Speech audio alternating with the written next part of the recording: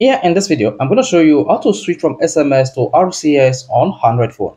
SMS and RCS on your Android phone works differently. So with your SMS, you can send short messages on your Android phone using your network carrier. In terms of RCS, your phone will use internet or mobile data to send SMS on your Android phone in case the normal SMS fails or vice versa. So if the RCS fails, you can use SMS to complete the sending or MMS. So in this video, I'm going to show you the steps to take to switch from SMS to RCS on your Android phone. So the first thing you want to do is you want to hit the messaging app on your Android phone and tap the profile icon at the top right. Scroll down and click on message settings. Once you hit the message settings, scroll down and click on RCS chat. Once you see RCS chat, just need to scroll down a bit and turn on feature called switch from RCS chat if a message can't send.